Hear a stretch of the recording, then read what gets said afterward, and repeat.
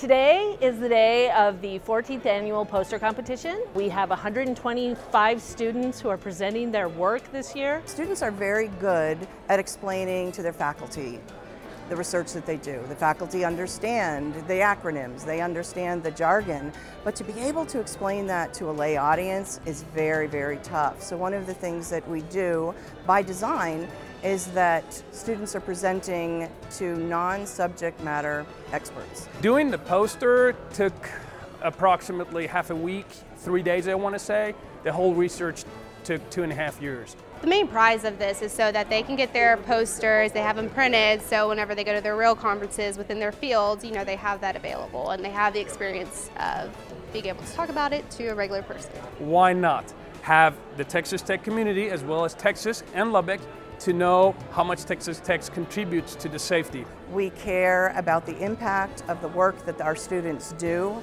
and that across disciplines we view the ability to present the work showing societal benefits as being part of our mission.